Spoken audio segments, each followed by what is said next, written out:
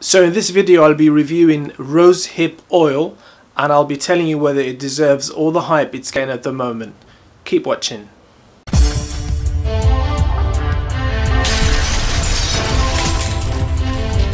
So rosehip oil has been exploding in popularity ever since the Duchess of Cambridge, Kate Middleton, has been shown or has said that she uses it. And typically, people see somebody from the royal family is using a certain product that, if it's good enough for, for royals, it must be good enough for me, and the sales have just been going off the charts.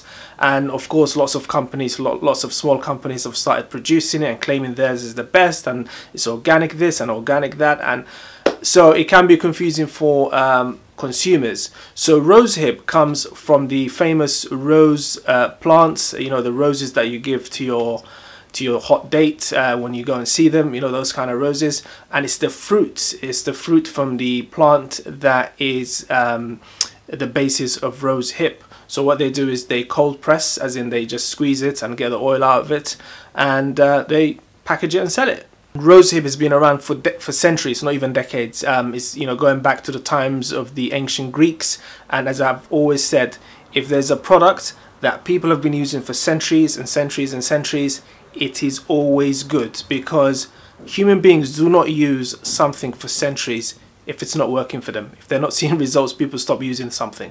So I looked at the research for this product, and number one, there's no doubt this product is full of vitamins, it's full of nutrients, it's full of goodness. It has more, I think 5 times more vitamin C than oranges and lemons. It's packed with vitamin E, it's packed with flavonoids, and all these things, all these 3 vitamins I named are good for anti-aging. They're good for keeping the skin youthful and plump. They're good for general health. They're good for many organs, kidney, liver, circulation, blood, you name it, they're good for it. So there's just no doubt that this product has lots of goodness in it. You'll be surprised to know that the best researched aspect of this product is actually its benefits for arthritis pain. So arthritis is a horrible condition where the joints inflame and the person is in constant pain, and it can be extremely debilitating. And there was a study in Denmark which showed that the rosehip can reduce the pain of arthritis by between 30 and 60%. I've seen some papers, some magazines say that it reduces it by up to 90%, but that's a load of BS. It's between 30 and 60%. In fact, the National Health Service, which is the British National Health Service, publishes this study and recommends rosehip for arthritic pain on their main website. So if you go onto the main public website for the NHS, that's what they recommend. That's one of the products they recommend for managing arthritis pain. So in terms of rosehip oil, there's loads of oils on the market, and some of them claim to be cold pressed, some of them claim to be organic, and so on. The issue with rosehip is not the fact that it doesn't have any nutrients, as I said, it does have loads of nutrients. But the problem is, as soon as you start messing about with the fruit in terms of like getting the oil out, or turning it into a powder, or turning it into this, or turning it into that, the nutrients in it, like vitamin C, they're very delicate. So as soon as you expose them to air, to contaminants, to water, to start messing about with it, then they just get destroyed, and there's the benefit goes away. If you have to use this product as an oil for your skin, I would say go for organic cold pressed. So that means the seeds or the fruit was taken and squeezed using a machine press, so the oil comes out and it gets put straight into a bottle and put straight into market. I would stay away from any creams or ointments or oils that have been extracted using bleaches or chemical methods. This might be tricky to tell, but if you look at the label and you see anything other than, say, rosehip, maybe some vitamin E, maybe some other natural products, if you see any chemical sounding name, I would just stay away from it.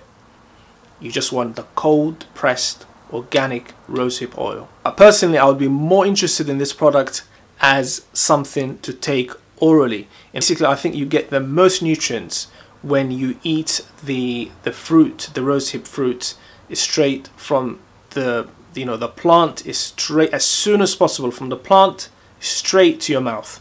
So if there's any gap, if there's anyone in the middle of that kind of journey, messing about with the fruit and turning it into an oil or powdering it or drying it or dissecting it, it's no good. So I would personally try and maybe get some of the raw fruits, some of the raw organic fruits, and maybe make it into a tea, or maybe just put it in a salad and just eat it orally. But that's because personally I'm not interested in putting it on my skin, even though I think it would be great for the skin, but I'm more interested in the internal benefits of rosehip.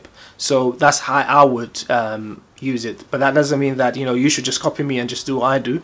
If you want to use it for the skin, just go for a good brand, a brand that has that says on the label it's cold pressed and it's organic, and go for it. Give it at least a month, because that's enough to tell whether it's working for you or not, and see the difference. Of the benefits you might see include seeing your skin becoming more radiant, so maybe looking a little bit lighter, seeing the skin firming up, so maybe a reduction in fine lines and wrinkles. All these are things that you should notice if you bought a really good brand and you've been using it consistently. Don't use it for a couple of days and then expect a miracle on the third morning. It's not going to happen. You need to give it some weeks, maybe 4 to 6 weeks. So rosehip oil is an excellent ingredient, but it's only as good as the brand you choose. So make sure you choose a good brand.